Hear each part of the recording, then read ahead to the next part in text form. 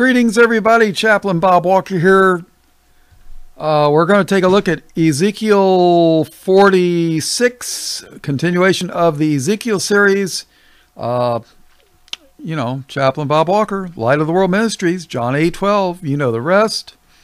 Let's get going here. Chapter 46 in verse 1. Thus saith the Lord God, the gate of the inner court that looketh toward the east shall be shut the 6 working days. But on the Sabbath it shall be opened. And in the day of the new moon it shall be opened.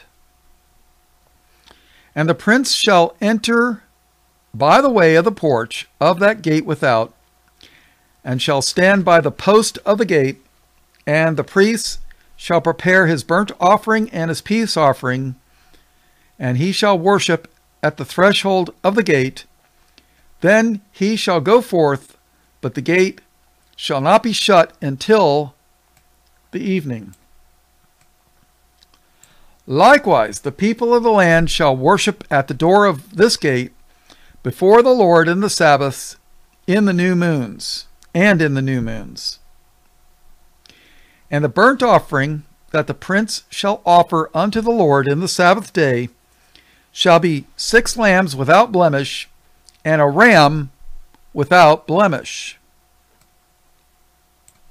And the meat offering shall be an ephah for a ram, and the meat offering for the lamb shall be able to give an hin of oil to an ephah.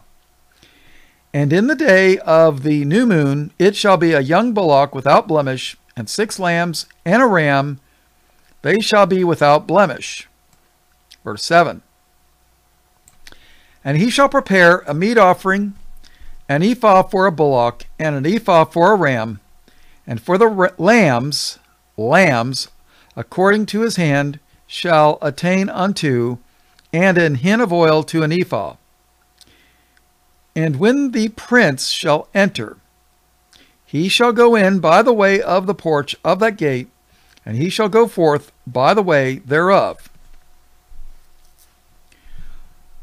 But when the people of the land shall come before the Lord in the solemn feasts. Solemn feasts. Let's stop right here.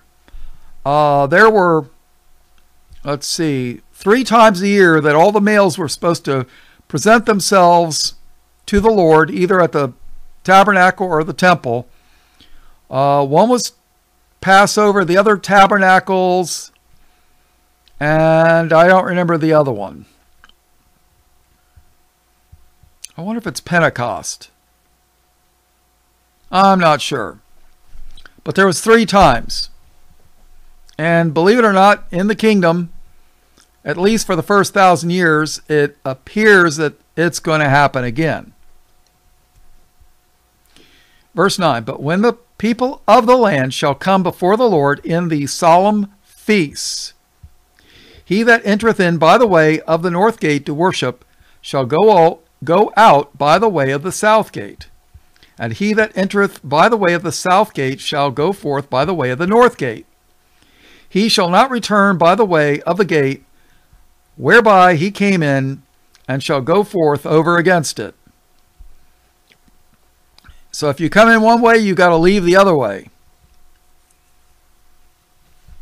I guess that's the Lord's way of saying he wants you to change your direction, or what you're doing. I'm not sure, but let's see. Now, if you want to know about, let me see something here. All right, verse 10. And the prince in the midst of them, when they go in, shall go in, and when they go forth, shall go forth. And in the feasts and in the solemnities, in the meat offering, shall be an ephah to a bullock, and an ephah to a ram, and to the lambs as he is able to give, and an hin of oil to an ephah. Now when the prince shall prepare a voluntary burnt offering or peace offerings, voluntarily unto the Lord, one shall then open him the gate that looketh toward the east, and he shall prepare his burnt offering and his peace offering, as he did on the Sabbath day. Then he shall go forth, and after his going forth, one shall shut the gate. Verse 13. Thou shalt daily prepare a burnt offering unto the Lord of a lamb of the first year without blemish. Thou shalt prepare it every morning, and thou shalt prepare a meat offering for it every morning, the 6th part of an ephah, and the 3rd part of a hin of oil, to temper with the fine flour a meat offering continually by a perpetual ordinance unto the Lord. Thus shall they prepare the lamb and the meat offering and the oil every morning for a continual burnt offering.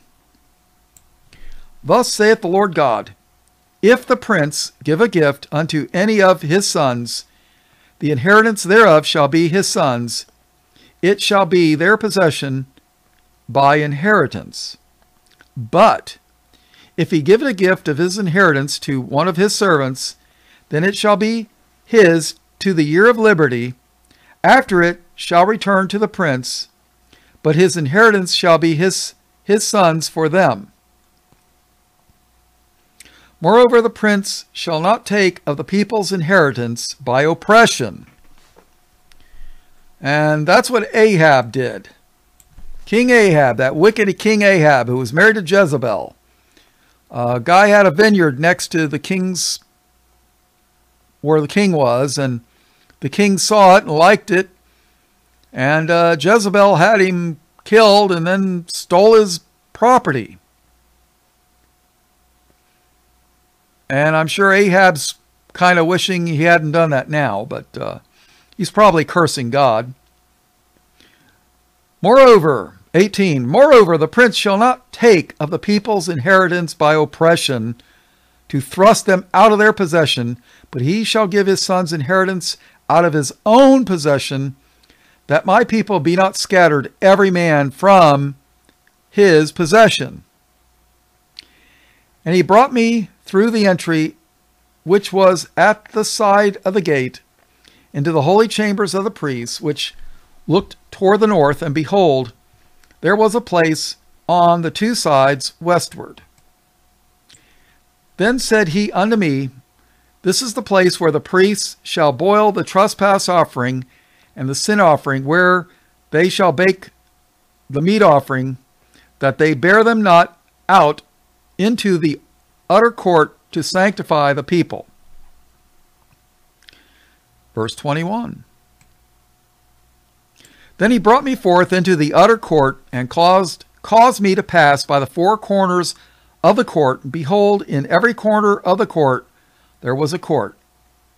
In the 4 corners of the court there were courts joined of 40 cubits long and 30 broad. These 4 corners were of one measure. And there was a row of building round about them 4, and it was made with boiling places under the rows round about. Then said he unto me, these are the places of them that boil, where the ministers of the house shall boil the sacrifice of the people. All right. All blessings, praise, glory, and honor in Jesus' name. Amen. Ezekiel 46.